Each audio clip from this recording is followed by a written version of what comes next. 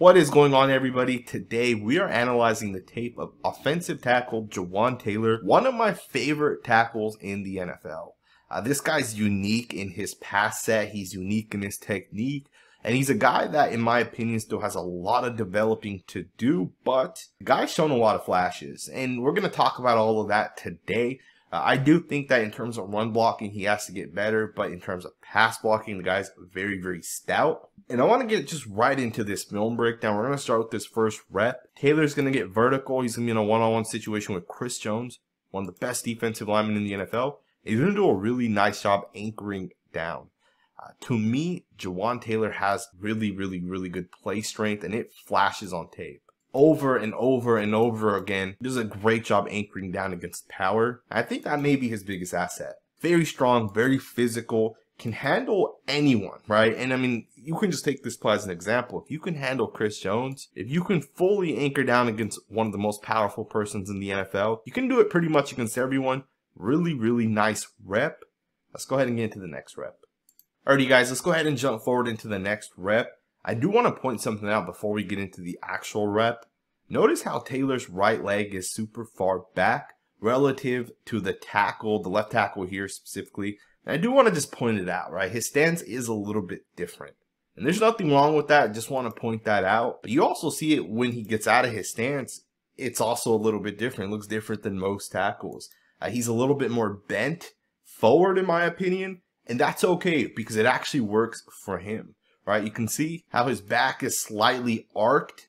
Again, doesn't matter because it works for him. It actually works often, right? And again, I do think Jawaan Taylor is one of the better pass blockers when it comes to offensive tackles. Obviously, when it comes to run blocking, you could say he needs to improve just a little bit. And we'll get into that a little bit later on in this film breakdown. I really want to talk about his pass blocking first. So let's go ahead and get into the next rep. So part of what makes this guy a great pass blocker is the quickness out of his stance. And you'll notice that a lot. You'll notice how fast he is out of his stance. And I think that goes a really long way. We'll slow this one down here and we'll see if we can kind of catch it. You'll notice as the ball is about to get snapped, Taylor's already moving. Bam, he's out of there. Very fast, very quick, very explosive. And that's important. Because as a tackle, if you can get out and hit your landmark before the defensive end can, you're gonna win the rep. And in this instance, you see him doing just that, right? He gets to his spot. He kind of waits for the defensive end on this rep because he hits his landmark. So that's a really nice job. Good job taking on the power, shutting down the defensive end, allowing your quarterback to hit his target. Really nice job in that rep. Let's go ahead and get to the next play. Just sticking with that same narrative, the quickness out of his stance, you see it again on this rep. Really explosive, in my opinion, man. And these are the little things, right, that allow a guy to have success and win the individual rep. Really nice job getting out of his stance. Look at that. Explosive, nice step. And this is kind of what he's going to bring to the Chiefs, in my opinion. That too, really nice punch there, making good contact with the defensive end, not allowing him to push you back. Beautiful rep. Let's go ahead and get into the next play. Alright, you guys, check this next rep out. You got a defensive line game here by the defensive end and defensive tackle, and Taylor does a really nice job processing it and picking it up. That's exactly what I want to watch when I watch an offensive lineman. This is exactly how you're supposed to do it. Taylor's going to make contact with the defensive end first. And this is a much harder block for Taylor because he has to pass his guy off first, and then he has to come back and see that second guy. So again, much harder for him to pass it off, come back around, get his hands on the second guy, and be able to shut that second guy down. That right there is a beautiful job. Really like it. Let's go ahead and get to the next rep. One of the important things about playing tackle and really analyzing certain guys, watch a tackle against a good defensive end. Like, Taylor can dominate any backup, but when you're going up against Joey Bosa, that's completely different, right? In this instance, he does a really nice job. One of the things I want you guys to take away from this rep is Bosa's going to give Taylor a hezzy to the inside. You see it within the rep. As Bosa's getting out of his stance, he's going to fake slightly to the inside, and then he's going to hit the outside. There's the fake. Just back that up. He's going to fake it to the inside, come back to the outside, and Taylor does not fall for it. He sees it. Good contact. It's a really nice rep, once again, by the tackle. not falling for that hezzy, right, is something that you have to be able to do it for your tackle. Because the last thing you want is when Bosa gives Taylor the inside fake, is for Taylor to get caught off balance, leaning to the right, and then Bosa hits the corner and gets to the quarterback. So really nice job not falling for it, making good contact, and giving your quarterback time. Alrighty guys, check this next rep out. This time Bosa's going to give a fake to the outside, and he's going to spin back to the inside. And Taylor does a good job handling it once again, and the quarterback throws it for a 9-yard touchdown. Great job in my opinion, exploding out of his stance, getting to his landmark, and as Bosa fakes this to the outside, sets it up to come back to the inside, Taylor does a good job handling it, not leaning, not get put into a bad spot. This is a beautiful job. From a technique standpoint, this is on point. I love the way this guy gets out of his stance, especially since he has his right leg so far back. Like, you can tell with this guy, this really works for him. That's a beautiful job right there in his technique. Absolutely love it. Let's go ahead and get into the next rep. Alright, guys, check this rep out and watch the power behind his punch. Great job displacing the defensive end here. Really solid, stout punch and just dominating, man. That right there is beautiful. And again, I think this is what makes Taylor really good in his vertical sets. And do keep in mind, all of his pass sets right now that we've looked at so far are vertical sets. There's other type of pass sets that I'll show you here in a second. But on this play here, great job again getting out of his stance, making contact, great punch, not falling for the move by that defensive end. And then look at that, man. Look at that punch. That's just a beautiful job with his left hand right there. Bam, just controlling the guy. Being able to do this right here to a 300-pound defensive lineman, that's not typical. It's just a beautiful job right there by Taylor. Let's go ahead and get to the next rep.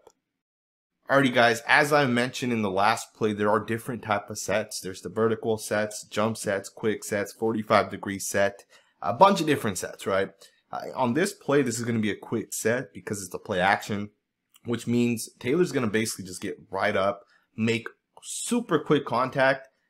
This rep is beautiful, man. In my opinion, this is arguably one of the best reps I've seen so far of Taylor. He's going to quickly set, and the defensive lineman's going to make contact, but notice how Taylor with the left hand is going to snatch right there. So what Taylor's doing is he's going to attack the hands of Thibodeau, right? Thibodeau has his hands to the inside, and what the defensive lineman's going to do is basically he wants to break the contact. He's going to break it right there. Just a really nice job being able to stay in front of it. Mirror Jawaan Taylor, a very fast defensive lineman, and basically just shut it all down. This is a really, really nice, clean rep. He fights Jawaan Taylor's hand-to-hand combat. Great job just being able to stick with him, mirror him, stay in front of him, and not let him get to your quarterback. That's a beautiful rep right there by Taylor. Let's go ahead and get into the next rep. Alrighty guys, let's go ahead and jump into his run reps. I want to start it off just talking a little bit about that power. I think it is one of his biggest assets. He's very strong. And you see it in this run rep here. He's so powerful. He's going to knock this guy out of the screen. Really nice rep, right? And we're going to talk about, a lot of different things, right? His reachability, the power, all that type of stuff. This is a really, really nice job. Great job getting out of his stance. Great power, man. Like, to me, this is absolutely beautiful. To be able to make that type of contact and to displace that defensive end that much that this guy literally falls outside of the screen. Like, to me, that's a really, really nice job on this outside zone run. Remember, the Kansas City Chiefs do this a lot. Like, they run these zone plays a whole ton. That's a beautiful job right there, right? It just kind of shows that power that this guy has.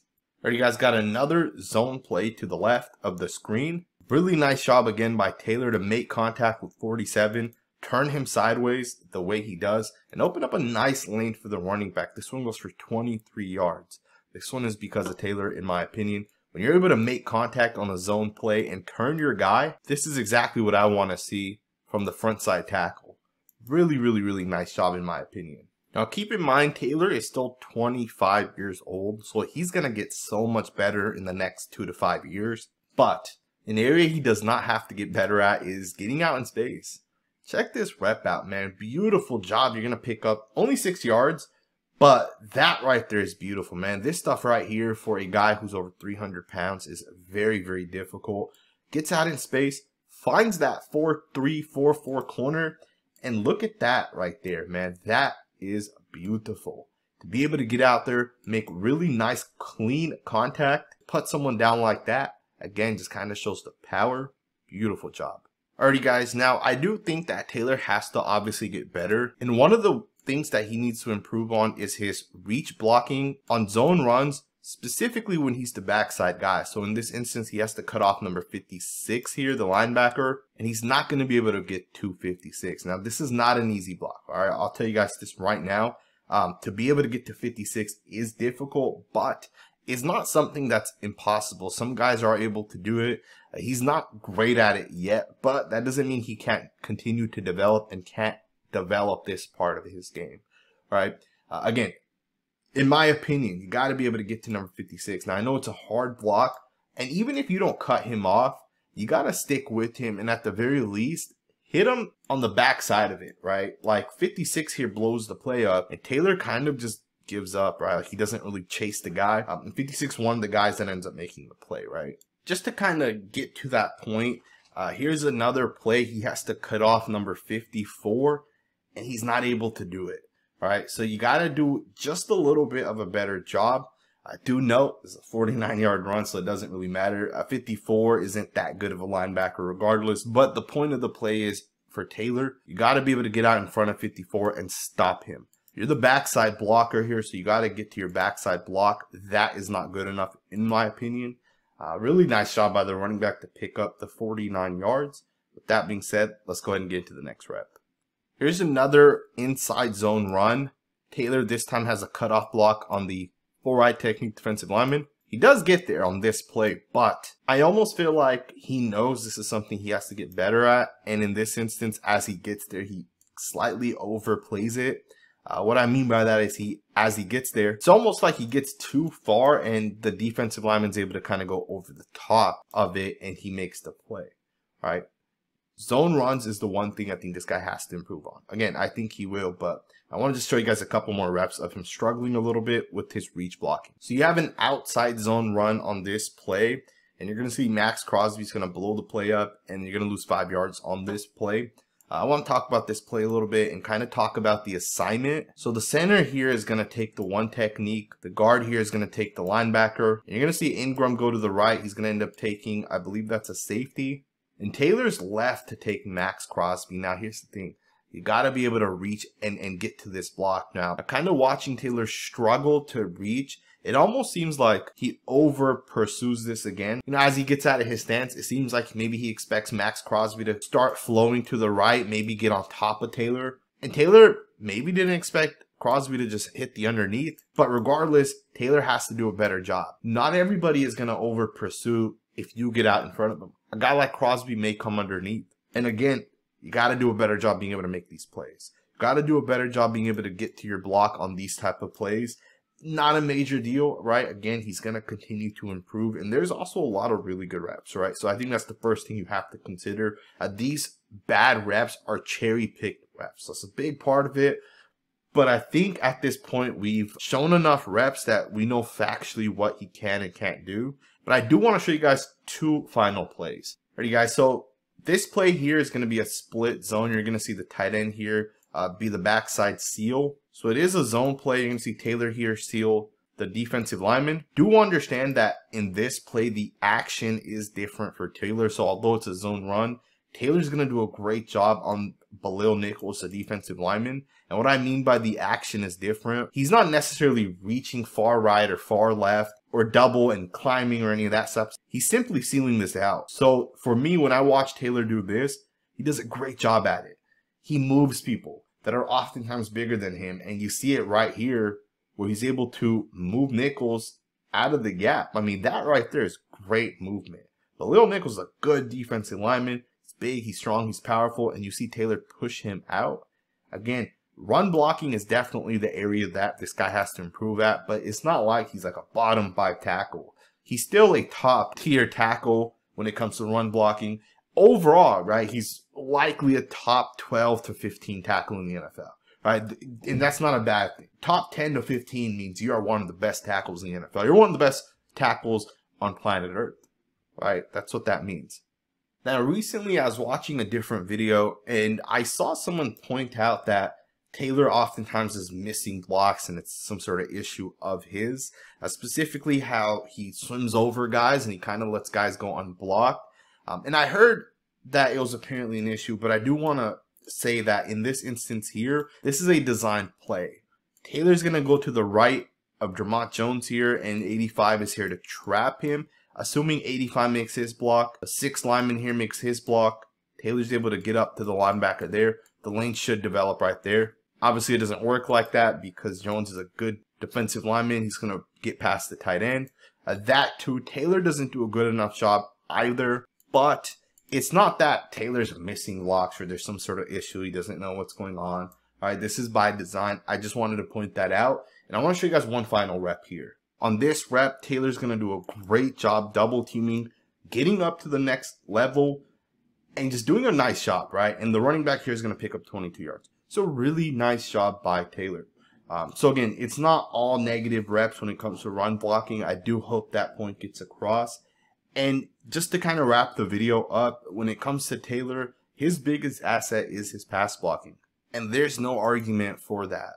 The guy is a top 5 pass blocking offensive tackle. He has great punch, great technique, great balance, footwork. Everything is there that you want to see in a top tier pass blocker. And in my opinion, the Kansas City Chiefs got a really, really good tackle. And I look forward to kind of analyzing the offensive line pretty much every week this week. You know, we watched the Chiefs last week a couple times. We did a lot of Creed Humphrey and Trey Smith, thorough analysis. But this year we will be following the Chiefs. So subscribe if you're not already subscribed. We'll have a lot more content coming up. Thumbs up, and I'll see you guys next time with another video.